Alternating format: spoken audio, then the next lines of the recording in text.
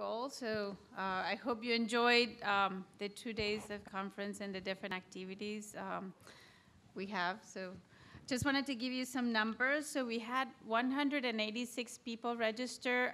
It's funny because we had the goal of 185, and we had one person registering here. So I think we were pretty good at estimating. We have 58 students, so that was about a little bit more than 30%. So we're very happy to have students, and I was particularly happy with the demos and work in progress in that conversation. I think the time was short, but I hope you had enjoyed that session as well. So I'm just gonna introduce the panel. Is Creative Learning at Scale. I'm just gonna introduce Mitch, the moderator. So I worked with Mitch for a number of years. I think it was one of the first people I met at MIT, and I had worked with Mitch in several projects. So I'm happy to have Mitch here. So thank you, Mitch, for agreeing to moderate the panel. So Mitch, his interest is in developing technologies and activities that engage people, especially kids, in creative learning. He runs the Lifelong Kindergarten Research Group at the Media Lab. We heard Sayamindu yesterday, so Mitch and his group created the Scratch programming environment and community, and we learned a little bit yesterday about some of the numbers, 20 million projects right now in Scratch. The group has also a very, very close relationship with LEGO, promoting some of the LEGO robotics, like LEGO Mindstorms, and also We Do. Mitch has also, not only Scratch is what I thought was very relevant to his community, but also has created the Computer Clubhouse that has more than 100 after-school programs all over the world. Mitch has received a physics degree from Princeton. He also has a master's and PhD in computer science from MIT. He has a number of publications. One of them was his thesis, Turtle Terminus and Traffic Jams.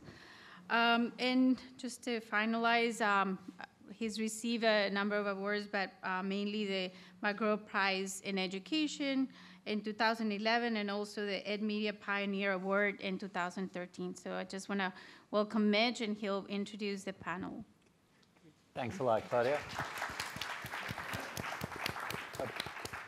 Before we get started, while we have this slide up, I just thought I wanted to mention, we've decided to be out and taking questions from the audience. We're going to do it through Twitter. So if you use the hashtag LAS17ED, you can send questions through the panel, and then towards the end, Catherine will be looking at the stream and pull out questions and share them with the panel later on. So Canel, we'll get started. It's great to be here. We're really pleased to be at Learning at Scale. And in our session, we decided to, motivated by the name of the conference, we want to focus especially on creative learning at scale. And when we think about creative learning, we're thinking about learning experiences that help people develop as creative thinkers. And we want to focus especially on this because I think all of the panelists really believe that in the world today, there's nothing more important than helping people develop as creative thinkers, to be able to address uncertain and new situations in a creative and innovative ways. And I think there's particular challenges with how we can think about supporting creative learning at scale. So we want to focus especially on what are the ways that we can support creative learning technologies, activities, and spreading around the world. We're really pleased for the panel to have three panelists: Karen Brennan, who's a professor here in Cambridge at Harvard Graduate School of Education; Chris Cobo, who has been working at Uruguay at the Foundation Cristóbal. We'll be talking more about the One Lap per Child national project there; and Philipp Schmidt from here at the Media Lab, where he leads the learning initiative here at the Media Lab. So we're going to organize the panel, starting each of the three panels will make introductory statements telling a little about some of the projects they've worked on that relate to the theme of creative learning at scale. And then we'll open up into a conversation among the panel before taking to some of the questions from the audience. So with that, I'll hand off to Karen. Thank you. It's a relay race. Yes. Hi, everyone. As Mitch mentioned, I'm a faculty member at HGSE. I've been there for 5 years, but I was a Media Lab grad. So every time I'm in this building, it feels like being at home. I was one of Mitch's students in the venerable lifelong kindergarten group. So as Mitch mentioned, we each have a couple of minutes to sort of set the stage for how we think about the idea of creating learning at scale. And I wanted to just say a little bit about the number and kind of people that I'm thinking about. So I spend most of my time thinking about 55.6 million learners. It's a big class. Every single one of them, yeah, it's a big group. Who are these people? These are the pre-K through grade 12 students enrolled in public and private schools in the United States. So that's where I spend most of my sort of energy and time thinking about. And I really think a lot about the types of learning experiences that are happening in the settings that these kids find themselves in, or maybe more appropriately, what types of learning experiences they're not happening. So when we think about the classroom, that may not be the first place you think of when you think about powerful and creative learning experiences. And so a lot of my work is motivated by this question of like, why are the learning experiences that happen here, where here is the classroom, so often not particularly creative? And there are all sorts of factors. You can think about it from policy perspective. You can think about it from an organizational perspective. I spent a lot of time thinking about it from the perspective of teachers as agents at the classroom level. And there's lots to say more than in the 5 minutes I have been allocated to comments. I'm going to crush it down into sort of a key issue facing teachers is that they are asked to support the types of learning experiences in classrooms that they themselves have never been supported in having. And I think this is really beautifully expressed by Hilda Borko and company. If we want schools to offer more powerful learning opportunities for students, we must offer more powerful learning opportunities for teachers. It's kind of obvious, and yet time and time again, we are not offering that type of support. And so this is the starting place for all of the work my research group does at HGSE. And it's this sort of central theory of change that if teachers are having powerful, magical, creative, whatever modifier you want to use, learning experiences themselves as learners, that gives them inspiration and ideas to then support the kids. It's a simple theory. So I wanted to give an example of, again, briefly, of how this has been playing out in our own work at HGSE. So as I mentioned, proud lifelong kindergarten graduate. I was here 2007 to 2012, first 5 years of Scratch's life, and I was really excited by the ways in which K-12 teachers were interested in bringing Scratch into the classroom. But too often, they were creating opportunities for kids with Scratch that were little paint by numbers, and weren't really embracing the full expressive power and potential of Scratch. And it's not that there were any lack of examples or inspiration on the site. So they were looking at the site and seeing what was possible, but they weren't sure how to translate it into the classroom. So it's like, maybe the Scratch website isn't enough. So I built a companion website for teachers called Scratch Ed, where there were materials that supported them pedagogically. It's like, so you want to do something creative, how might you do that? So they were getting inspiration, they were having access to the community, they were having access to other types of resources that might make it possible, but there was still a gap. Even with something like the Scratch website, even with something like the Scratch Ed website, there was a gap between teachers thinking about what was possible and what was actually possible. And the gap was just, again, lack of experience. So that led us, very much inspired by EdCamp. I don't know how many people are fans of EdCamp, familiar with EdCamp. Looking at Justin, I know Philipp is. So we developed a Scratch Ed meetup network. And so this is a relatively new project, but teachers designing, learning, for themselves, for each other. And the idea is really rooted in sort of foundations from the learning sciences of what we know makes for powerful learning, both for adults, but also for kids. And so learners need opportunities to imagine the possibilities for learning. So they're seeing ideas on Scratch, they're seeing ideas on Scratch Ed, they're meeting face-to-face, talking about these experiences, engaging them. Interacting with other learners, again, an essential component of learning, and then that last component about engaging and reflective practice. And so these are the sort of big ideas that motivate my work. And with that, I'll sort of pause there and pass it on. There you go. Cool. OK. Do we have the slides? Yeah, you should just advance it. Should work. Ah, awesome. So Thank you very much for the invitation. I'm delighted to be here. It's always a pleasure to come back to the MIT. And this one is going to be particularly challenging because I have to summarize 10 years of this program in 5 minutes. I'll do my best. 30 seconds per year, that's no problem. Okay. So Uruguay is this program that 10 years ago, inspiring the Laptop per Child initiative, decided to provide computers and laptops to every single student from 7 to 15 years old and to every single teacher, plus providing connectivity to the schools. That was kind of the first activity, the first kind of goal, the first layer of the implementation in order to be sure that everyone will have the same kind of access. But immediately after, and along with the training of teachers, Plan Ceibal provided a number of platforms for fostering the development of a second language, math skills, community of practice, a number of things. But I will focus in one in particular, which are the learning to do coding and robotics, which I think is more suitable for this community. So the first thing that you have to do if you want to implement that at a larger scale, you have to work deeply on the infrastructure. And that means to get rid of the computers room and create makerspace and fab labs and spaces for experimentation. Plus providing robots and physical and chemical sensors and drones and 3D printers and a number of things, plus different ways of learning how to code.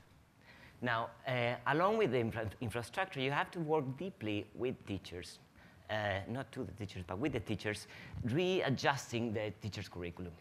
Not only to develop expertise on how to do Scratch, for instance, but to better understand under which circumstances it's a good idea to bring that into the classroom. And the third element is an ecosystem of innovation, which means creating activities at the local level, at a national level, international contests.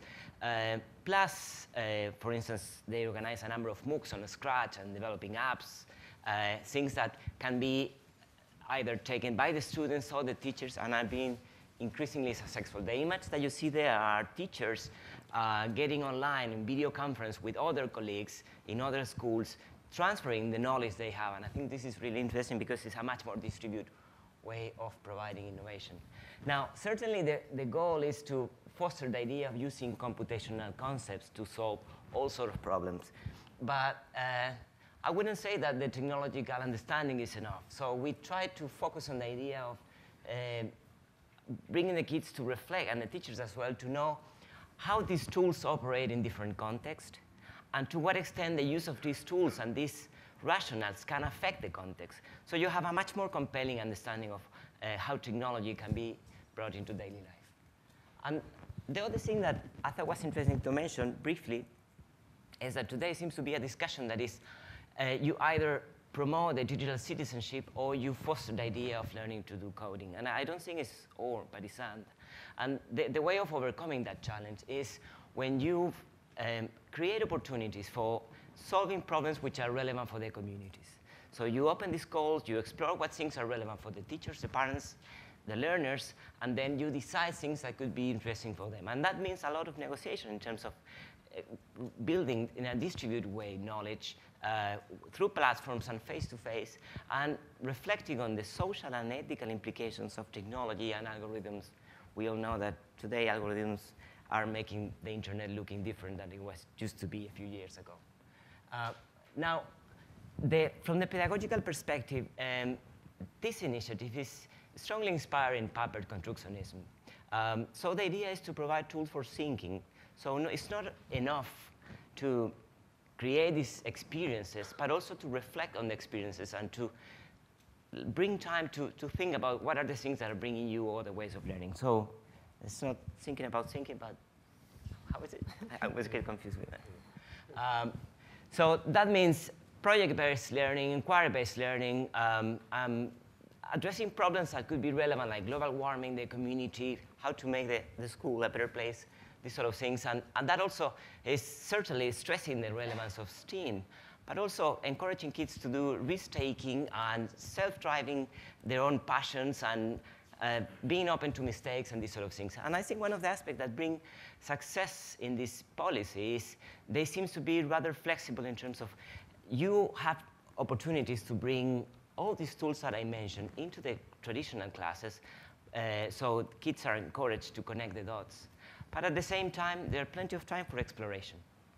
So again, the multi-grade exploration goes way beyond the curriculum, the program, the classes, and we are seeing very interesting things in that sense.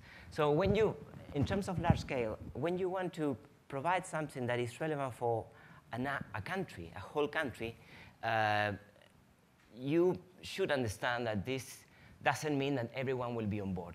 You will have people more interested, and some of them will be either more passive or more reluctant. But when you set this framework, people who wants to teach or wants to learn in a different way, they find that this is the new normal. Thank you. Thanks. I don't have any slides. I was going to take it and then click and then say, Mitch, did you forget to put my slides on there? But no, I didn't bring any slides. So I think when we talk about learning at scale or creative learning at scale, we often, our mind kind of goes to certain ideas around scale very quickly that often center on technology, so scale through some new technology or use of technology.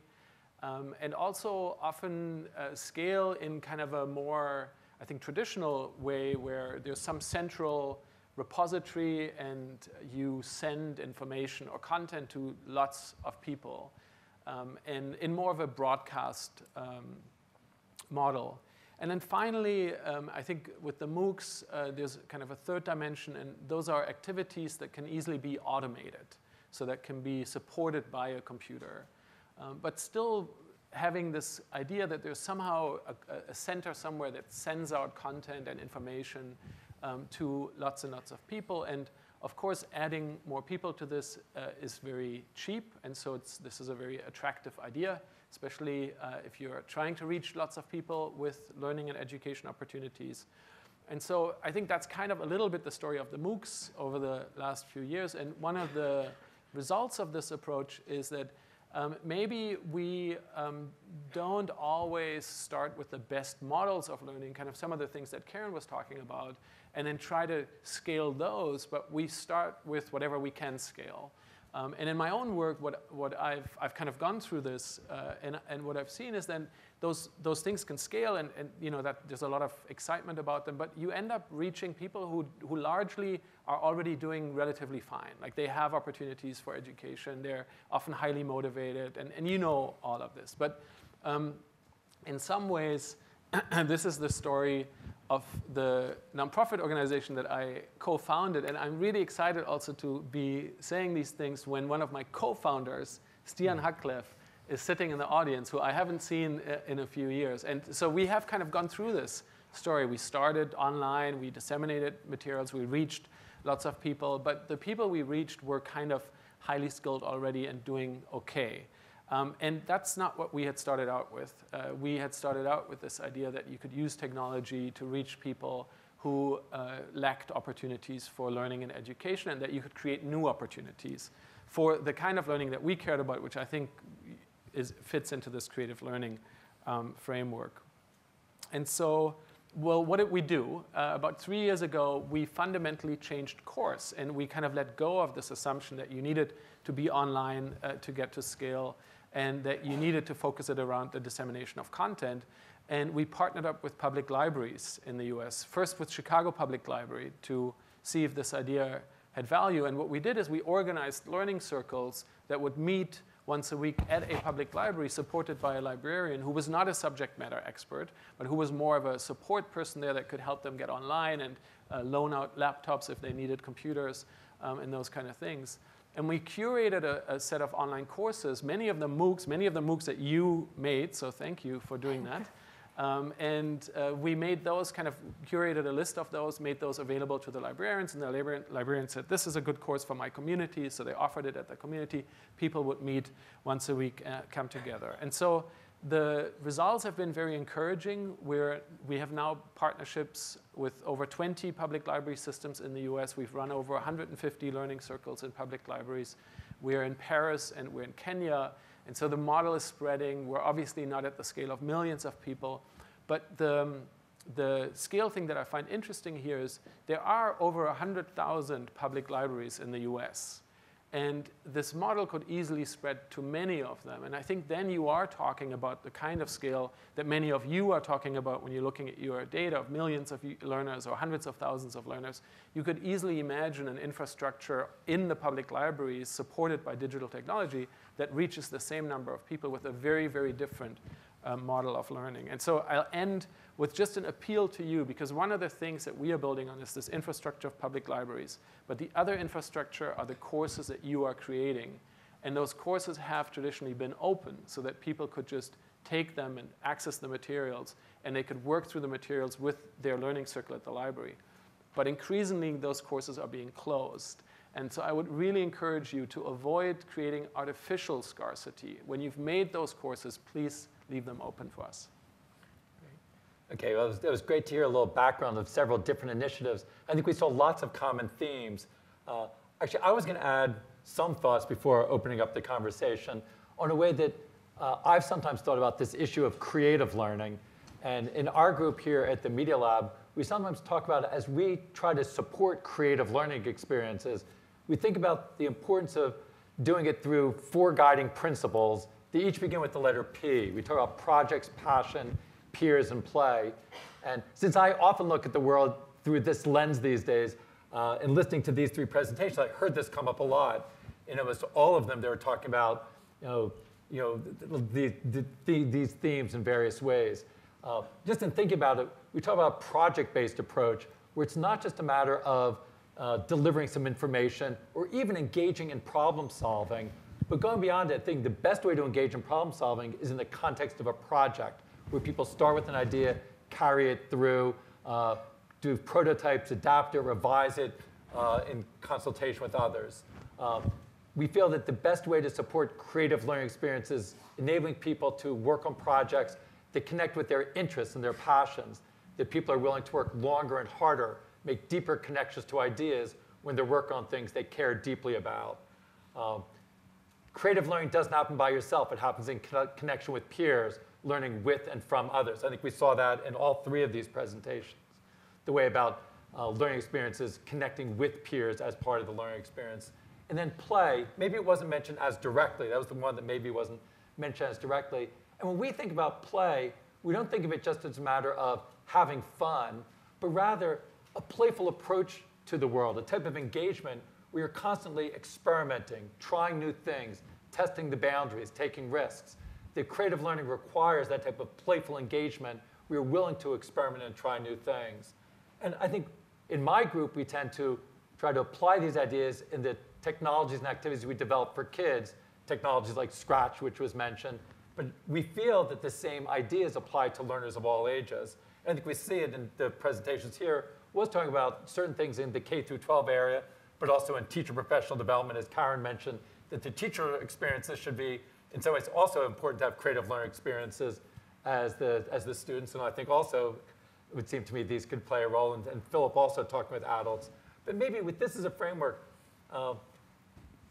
one thing that I think can be a challenge is if we take these are some of the things we are looking for in creative learning experiences, some of these things are more difficult to scale. I think one of the challenges we see is if we really believe in creative learning, where it's not just a matter of being able to deliver information or having people learn a fixed set of facts and skills, but really being able to come up with creative solutions to new and uncertain situations. How is it that we can scale that up? We see on some of these, it's a challenge. If we want to support everyone's passion, well, everyone has different passions. How do you do that at scale? If you want to support projects which can take time and weave through different cycles, how do we deal with that and trying to do it at scale? So there are challenges, I think, with all of these. So maybe I would open up to the panel with talking about, we heard about some great projects to work on, but maybe we can shift a little bit to the challenges we see.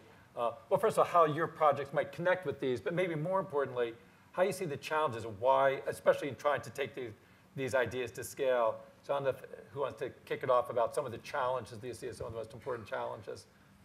Cristobal. Okay. I was going to say ladies first. Chris has been nominated. Okay.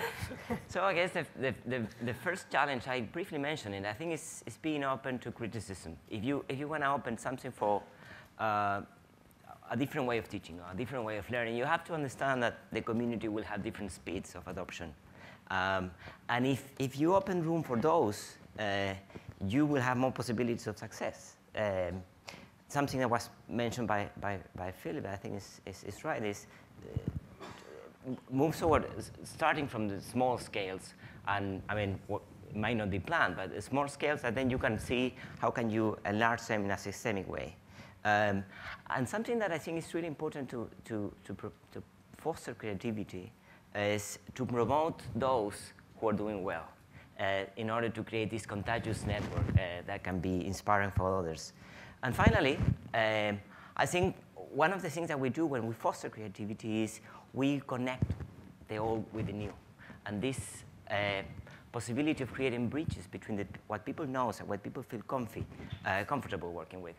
And these new scenarios, I guess you open the field in a much more attractive and seductive way. Yeah, actually, can we get the other slide back with the four? Oh, you have the four. Yeah, I like that slide. And I just realized, so we have this ongoing conversation about which is the most important P. And actually, peers, which is the one I care about, was demoted a little bit recently. It used to be Project Peers, Passion and Play. And now it's Project Passion, Peers and Play. You didn't think I would notice, but I did. Well, I just noticed one of the reasons why I love peers so much is actually you could use it for any of these four pictures, but you couldn't use the others for those. So I feel like at the core of a lot of the learning that I love, you always have other people. And then the other projects, passion, play, are just as important, but that just kind of, it made me realize, like, why do I think peers are so important? Yeah, because they can be. Well, another thing I think you've argued over time when you're promoting peers is that as we think about new technologies, where have new technologies made the biggest difference? And I think I could argue that new technologies have potential for making a difference in all of these areas. So new technologies can support creative learning experiences better because they can help transform all of these. I think you've made the point that you think it has a stronger opportunity to make a more transformational difference in peers than anything else. Well, especially if you think about the history of technology and learning. So I think there was kind of this early stage where computers, personal computers, were becoming something that people would have at home and children would be able to spend time with. And so thinking about how a child engages with a computer was a really important question. But then kind of 25 years forward, the internet happened. And so now it's not just someone sitting in front of a computer by themselves, but it's actually hundreds of millions of people sitting in front of hundreds of millions of phones actually these days, and being connected to something that kind of, lets us communicate with each other, do things together. So for me, like, the really amazing transformation of technology has been this aspect of connection and the communities that emerge in these networks. And so exploring those, but coming to your question of challenges, and I'm talking too much, but I think a lot of education is still organized in these much more packaged forms, right? It's like it's very clear who is a student in the class. It's very clear who's the expert. And now we're going to spend a semester learning with each other. Whereas online is like, you don't know, like that famous New Yorker cartoon, nobody knows your dog on the internet. It looks so different from education. I think that's one of the challenges for people to kind of, how do we make that transition to what's already happening online successfully in the education system? Well, I guess the same way that no one knows if you're a dog on the internet, no one knows if you're a teacher on the internet. Not to draw the comparison. But I say that in that there's the potential for everyone to be a teacher. Yes. Actually, I'd like to turn to you since you think a lot about teacher professional development. And obviously there are people or professional teachers who play a very special role to support them.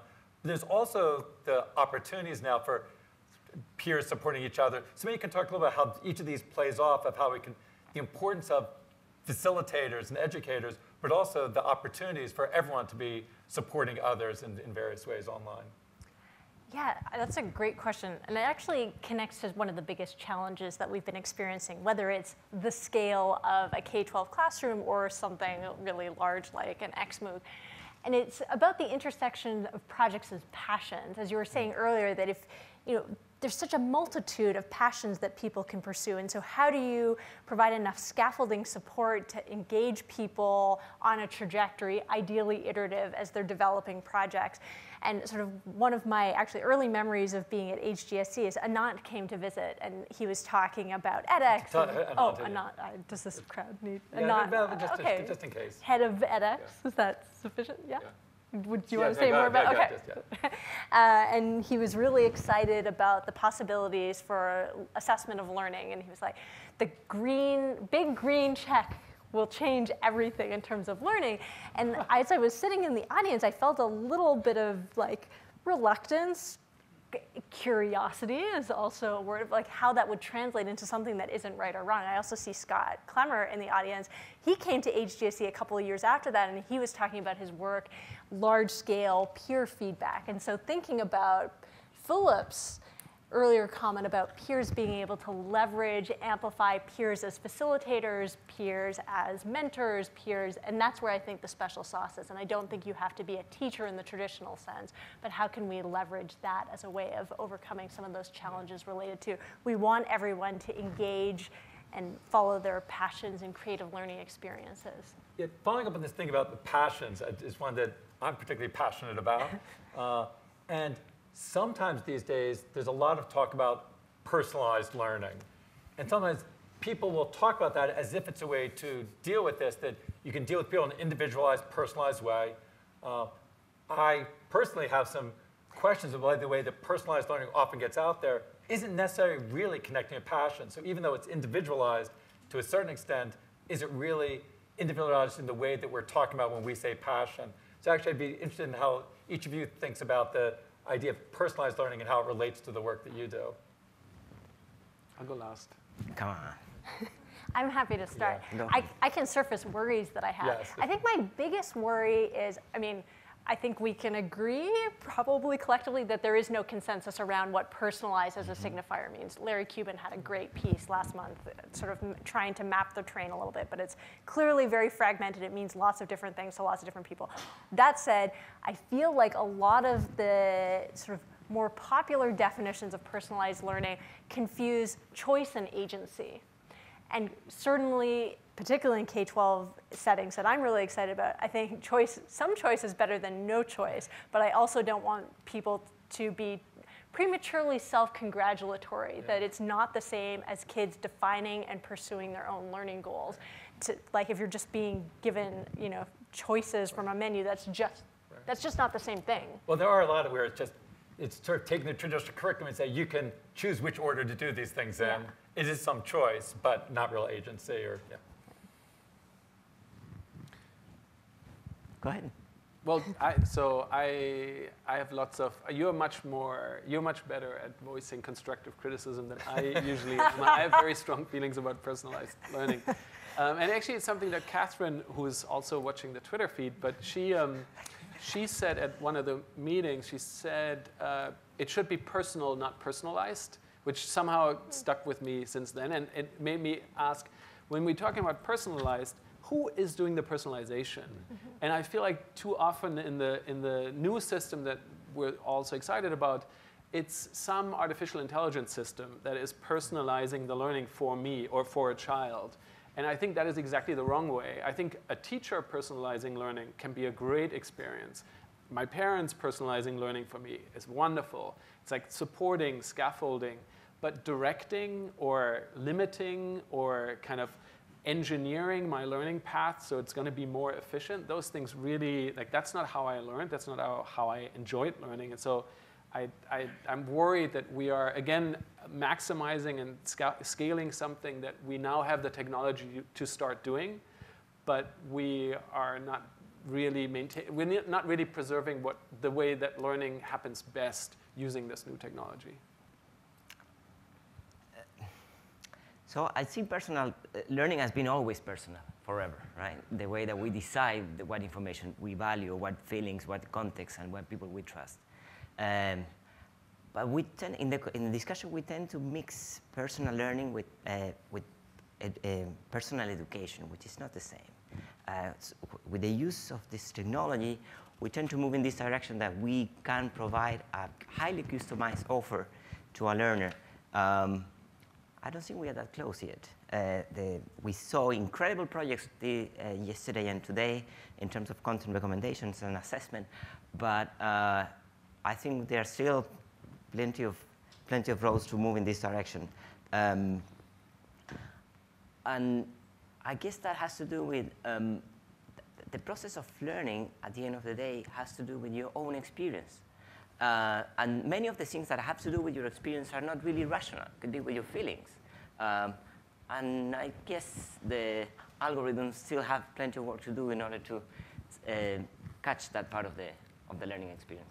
Yeah, I guess to me, it also comes to the many different ways of using the incredible new technologies that are available. As Philipp was saying, there's a lot of work that's going on of trying to have the technology be smart in a way that's able to feed you the appropriate next question or feed you the appropriate information at the appropriate time. And there's potential there, but a very different use of the technology that also connects to personalized would be helping you connect with other people who share your interests. Mm-hmm. And that's something that also gets opened up by the technology, but is radically different than the others. So there's these very different approaches. And I often get frustrated when people just think of technology leading down one path. And obviously those are two, in my mind, very, very different paths that can be opened up through the technology. And the other thing that in this direction, is the distinction between adaptive education and adaptive learning. I guess we all aimed for having adaptive learners all the time in this changing context. Yeah, and I think Karen is exactly right, that when we say personalized learning, in everyone's mind, there's there are probably lots of different pictures of what we think that means. And it's a little bit the same with learning at scale, right? Yeah. Like in some people's minds, it's broadcast. In other people's minds, it's propagation or spreading an idea. Well, again, scale, a lot of times with people initially, when they hear about scale, they think about the need for uniformity, because it's easier to do something when you have one thing that goes to many people. So uniformity often comes with it. But if you take the idea of trying to connect up, using the ability to scale to connect with people with shared interests with one another, it can be a large scale, but opening up lots of subcommunities within the large scale. Seems there's potential for that, but still challenges with it, but potential with it. I guess that sort of connects the passion and the peers. Of course, with all these, is trying to connect them together is where you get the richest benefit. So I think that trying to think more about connecting passion and peers would be one thing there. Maybe one other element that came up strongly in all the, as I was listening to the three of you present, was the physical space versus the online space. It turns out all three of you talked about the importance of physical get-together. And maybe talk about a little bit more about the ways of combining these two. I mean, you already have touched upon it, but about some of the different strategies in thinking about scale of how productively combining the two, in person and online.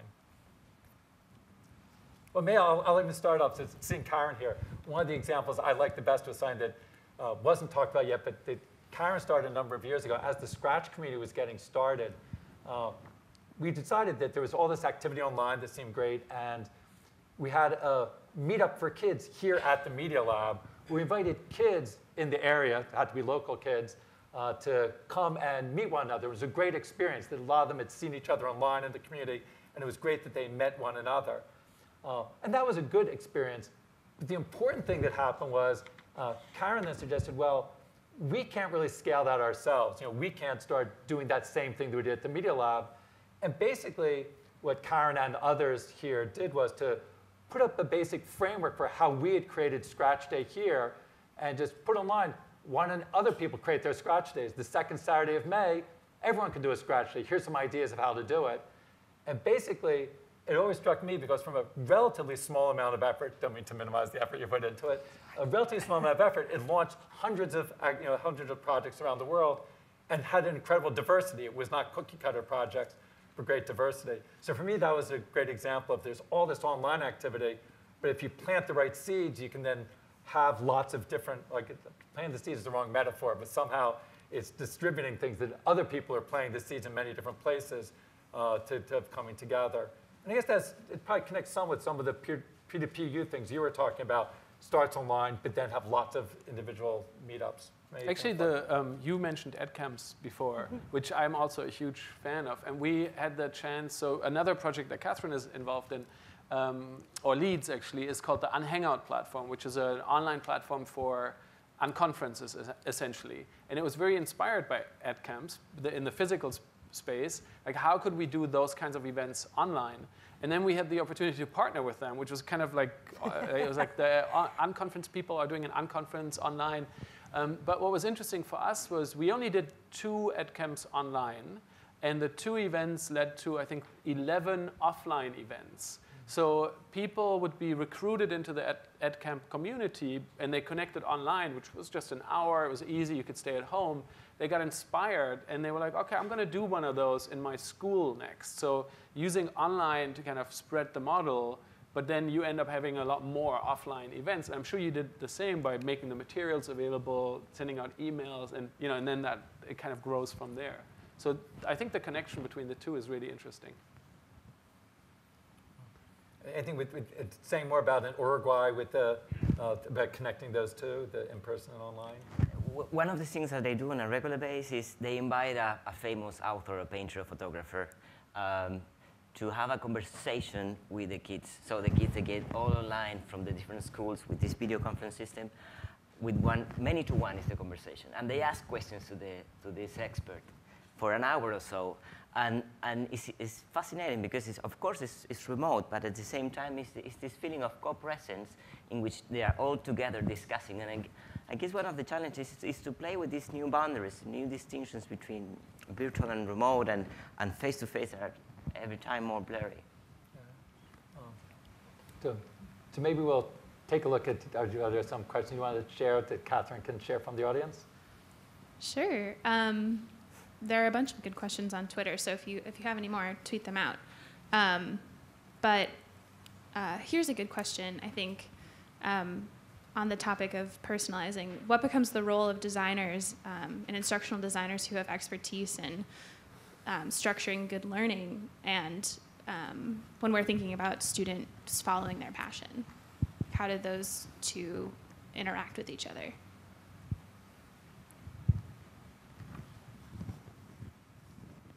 Start? I'm happy to start. It actually connects to a different, not to be the panel's worrier, but another panel I have related to personalized learning, that in efforts to more crisply define and narrow in what we mean when we're talking about personalized learning, I do worry a little bit that with all the attention on the individual, that we'll lose sight of the group dynamics. And partly, every time I look over, I see Philipp, and I see him underneath Piers. So it's like a good reminder. So I think instructional designers have an incredibly important role to play in keeping both the individual and the collective in tension. And this is not a new idea. I mean, John Dewey was writing about this as the bedrock of powerful learning experiences, that yes, you need to help the individual pursue their passions, but you also want to think about how that then contributes to the collective. So always keeping an eye on that dialectic, that it's not either or. I mean, just with dialectics, but I think individual and collective is one good one. But another one that I know that you've written about a lot is about the between structure and agency. And a lot of times people see those in opposition. And it does come up from the point of view of designers about how much freedom to support and how much structure to put in. Maybe you can talk a little about how you see the play between structure and agency. Yeah, my fascination with sort of structure and agency as constructs came from working with you and a long history of constructivist and constructionist thought, where for a long time, and not unduly, people thought like, oh, if you want to support people in having creative, powerful learning experience, you just need to get out of the way. Like, kids know what to do. Any interference from teachers or other adult parties is just making things worse. Robs the learner of opportunities for discovery. Exactly. And that just was not resonating with what I was seeing in the field. So my dissertation focused on intensive classroom observation around what happens when you interfere a lot or you don't do anything at all. And so there's this very romantic vision of, and this connects to a point that Philipp made earlier that I think is so important, and there's been really great work coming out of HarvardX and friends about, like, actually the people who are benefiting most from these like open online systems are kind of autodidacts. They're already really successful learners. These are people who know how to learn. And so you want to really think carefully about individuals and what they need in terms of structure. So too much structure, definitely bad. Too little structure could be equally catastrophic, and you really want to be constantly thinking about the negotiation. Not to make things harder for designers, but that is yet another dialectic to negotiate. And the right type of structure. So it's not just the amount, but the types of. So maybe one other element I'd throw in there is when I think about for designers, trying to help people understand the process of designing for designers. So I think too many people, when they think about the design process, they're trying to think about creating a particular experience that everyone's going to then go through this experience. as opposed to creating an environment that enables people to design their own experiences. And I think that takes a different way of thinking about design. So for me, and I think it relates to all of these, but especially projects. If you really want to engage people in projects, it's less about coming up with a specific set of intriguing problems for them to solve, but rather creating a context where they're going to develop projects based on their passions and in collaboration with peers. But how can you create the context where people will engage in designing their own projects? But that's a challenge, but it feels to me that's the most important challenge for instructional designers. Yeah, I agree. And I would just add, I think their role is becoming even more important in this new world. And it's not just instructional designers, it's also technology designers, because technology and content embody pedagogy. There's no escaping that. And so as we're designing these tools or as we're designing this content, I think we always have to think about what is the learning that it enables. But trying to set that up and do it at scale does have its challenges. So I do think that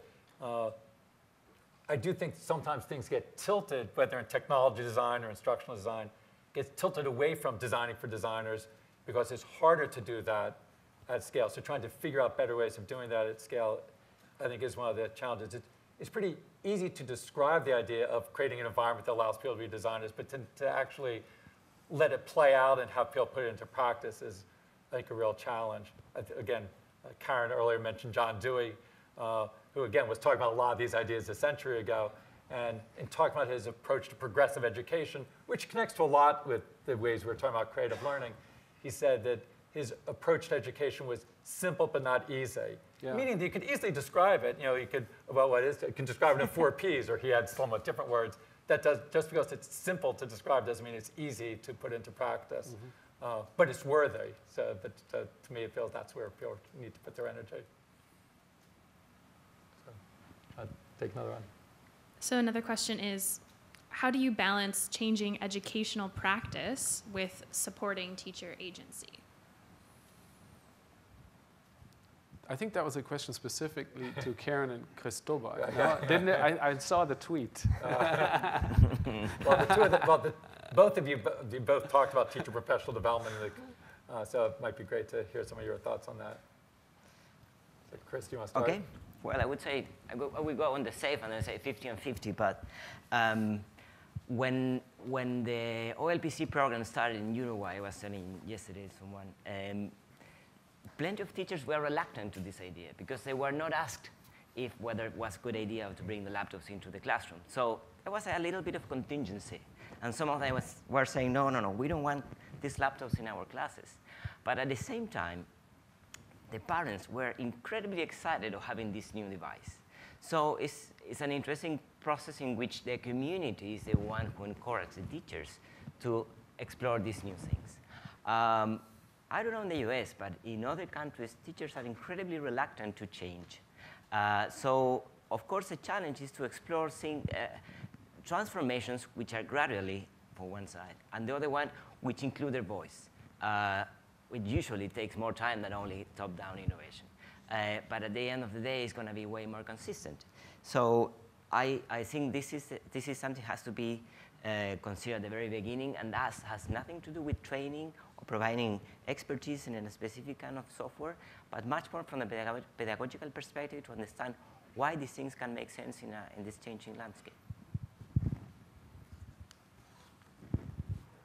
I mean, +1, I totally agree that it doesn't, you can do everything, you just can't do everything all at once. So the idea of gradual change really resonates with me. I mean, revolution is a lot sexier sounding than evolution, but I think in terms of the inertia that K-12 education offers us, I think there's a lot to be done even with these like small steps. Those matter a lot. So. Yeah, I'm also always often intrigued by the small steps and loving when schools do something, again, sort of more project-based approach. Trying to change the whole curriculum in that way is clearly a big lift. But you see schools that are doing things like setting aside a month of the year that's going to be done a little bit differently. And I like that as a way, but also I think that could also help influence it to spread further. So trying it in some ways, or some schools, I don't know if people know about the movement of if Google can give their employees 20% time to work on their own projects, why not students as well? They should have 20% of their time to work on their own projects. So trying to find some ways of getting, inserting some of these different approaches is a good way to get started to see how they might take root and flourish.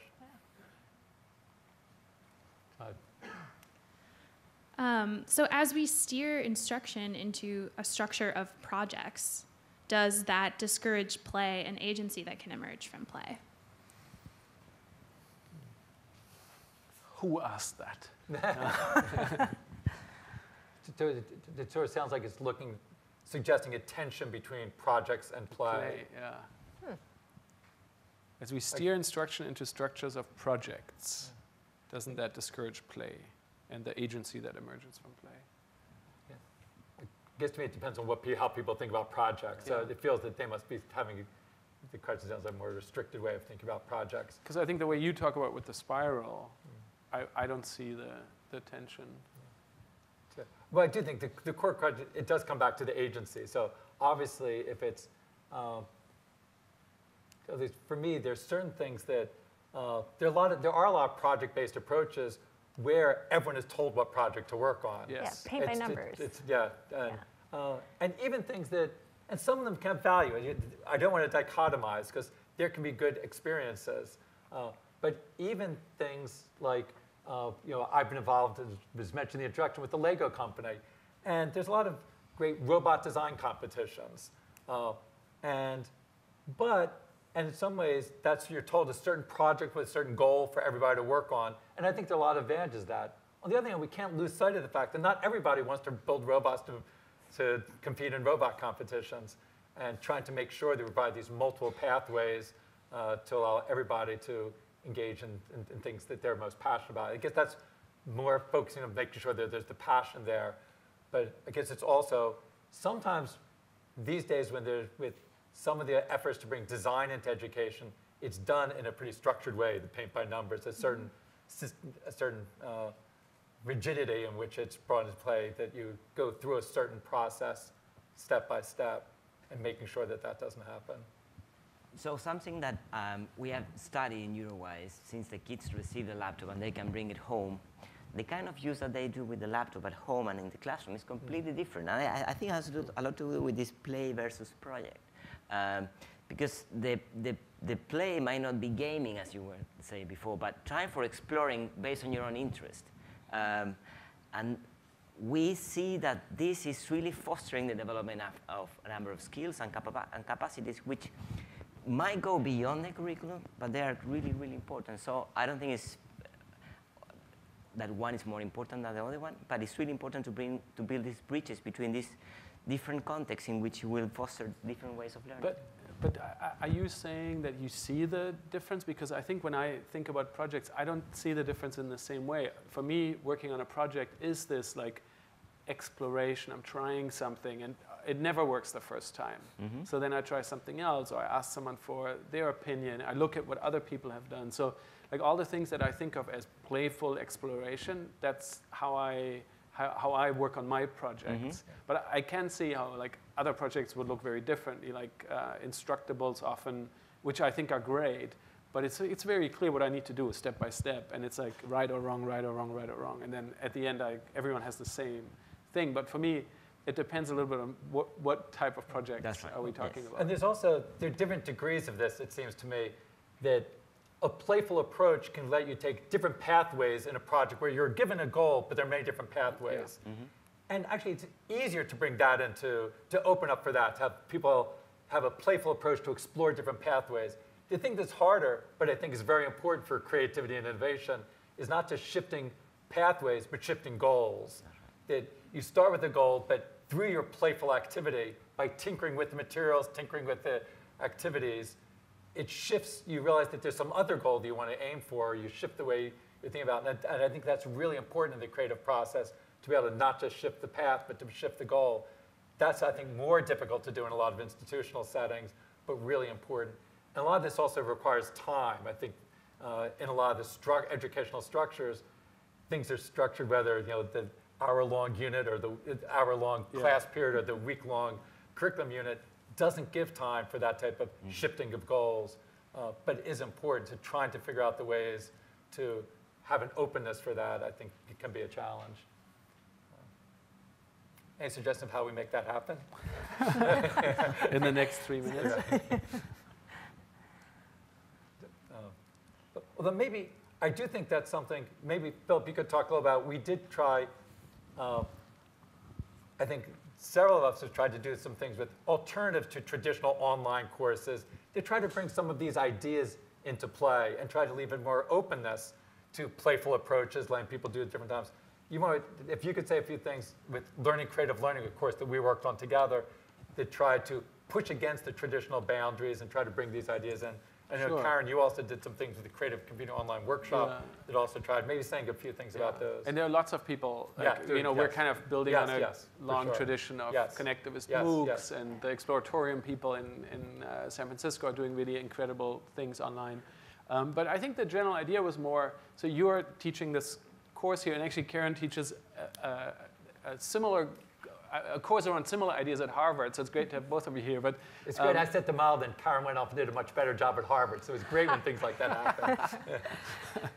And so when we talked about online, you were actually quite reluctant initially, and I think you said, well, I'm happy to experiment with this, but we have to hold on to the things that I really care about. Like I'm not interested in just doing this technology thing. So then we started thinking about, well, what's the experience for Media Lab students when they're sitting in this class, they're actually not sitting in this class very much, they're often working on projects with other people. And how would we translate that into an online environment? And we went, I would say the first time we didn't really get it. I think the first time we struggled because we actually tried to make it more similar to a traditional in-person class, and we filmed the lectures, we live streamed them, and we kind of opened it up a little bit. And then the second time, I think we were a little more ambitious, so we designed an activity every week that would encourage the kind of projects that we were interested in, where people would be allowed to change the goals. They would be allowed, or they would actually not be allowed, they'd be encouraged to change the goals, they'd be encouraged to come up with lots of different things. And we also, instead of having one kind of, this is the perfect solution and everyone compares theirs to the perfect one, what we did is we spent some time scanning through a lot of the projects that were being shared and highlighting diversity. So we would highlight something we found interesting about this project, we found interesting about that project, and sometimes intentionally picking projects where we didn't think the whole project was amazing, just to show that it's okay, like if not everything in your project is going to be great. So I mean, there were we wrote a little report about it that you can find online. I think it's called Tinkering with MOOCs. But there were lots of things but one takeaway I think that's hard to describe or tell people how to do that you really just have to try and experiment with is this feeling of giving up control to some degree. Because when you have thousands of people and they are all sharing projects, you can't look at all the projects. Some people are going to say things you don't agree with. There's going to be a lot of noise. And I think some in our team, and it was a real team of people, some of the people in the team really struggled with that initially and then really embraced it. So seeing that, but that's not something where we could write like, here are the guidelines for how to do this. I think you have to play with it and different people will find different models that work for them. And to be clear, we definitely see it just as a work in progress. It's not that we get the model, because it's one that I think there's some things we liked about, some things that were really challenging. But it was great. It was us tinkering and playing with it, and it's an ongoing process. It's the one model where we know best what didn't work. Yeah. Do you want to say a few things about time is up? Yeah, okay. I just want to, because I know at least one person was asking if they could use the microphone because they didn't have they don't use Twitter necessarily. So I was wondering if you still want to ask your question. So, because we're running out of time, but I wanted to make sure that happens. It's kind of appropriate that we give the last question to the face-to-face experience, not the online. Hi guys, Chinmay from CMU. I guess my question is somewhat related to this observation about asking questions on Twitter. It seems like I've been attending this conference for a couple of years, and the first year that I attended it, there was a lot of talk about what students were doing, right? There was a lot of listening to what students were doing, and we were all just really amazed that, oh my God, someone in the other part of a completely different part of the world is using my lectures and is thinking about this. And I think that is the one thing that I wish we had more insight about how to do. I think scale is also about listening, right? So if you've thought about how do you use scale to listen better, I would love to have some of your insights.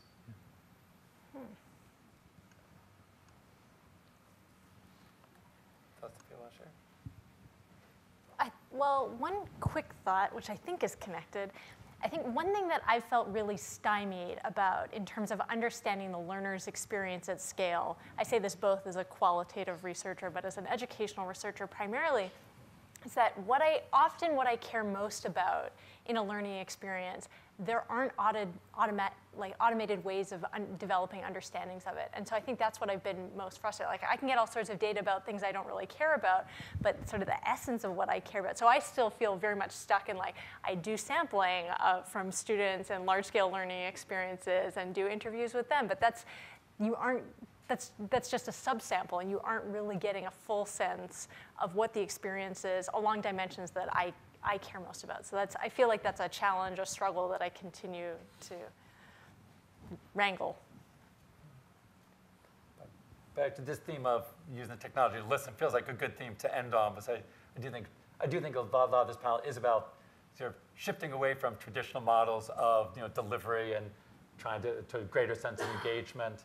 So I think that's sort of very relevant to it. And maybe I will take just to end with one note on a lot of the ideas, at least for me, but of all the things that I work on, but I think a lot of the ideas we've been talking about on the panel were deeply influenced by Seymour Papert, who, as many of you know, is a founding faculty member here, talked about those ideas a lot, passed away a year ago. And so it was, I was thinking about as we were talking, it was in this room a couple months ago, we had a celebration of Seymour's life. And for that, we put together a bunch of short videos of Seymour talking on different issues. And one that just really struck me, and just sticks with me, was Seymour saying that education has very little to do with explanation. It has to do with engagement. And for me, that really struck, and I do think that connects with a lot of the things that we were talking about today, about how we can make sure that as we use new technologies that have all these great new capabilities, how can we make sure it's not just about improving explanation, which is important, but to make sure we aren't just thinking about that, but to always be thinking about and remembering that at its core, learning and education are about engagement. Thanks very much. Thank you. Thank you, Mitch.